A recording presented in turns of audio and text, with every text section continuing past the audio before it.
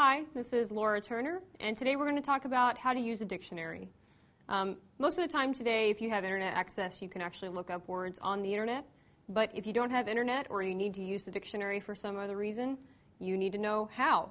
So today, we're going to start by figuring out how the old-fashioned dictionary works. Now, a dictionary is actually, of course, organized by letter.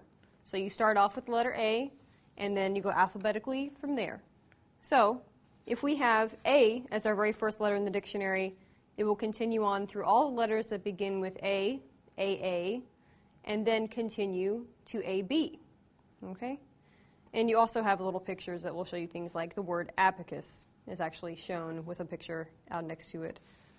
And if you don't know how to pronounce abacus, a dictionary is also very helpful because it contains pronunciations of that word, and also multiple pronunciations if there are, followed by the part of speech of the word, and then, of course, all the definitions that are possible for that word. So, let's try to look up a word in the dictionary, and let's do it, let's say, Dalmatian, okay? So we will flip through to D, and we will find that right here on the first page, there's Dalmatian because it's DA word, so it's the beginning of the section here. D-A-L-M-A-T-I-O-N.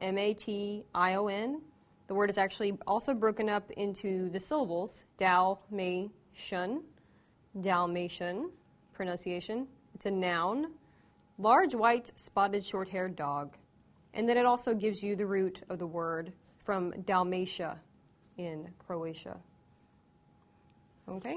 And now you know how to use your old-fashioned standard dictionary.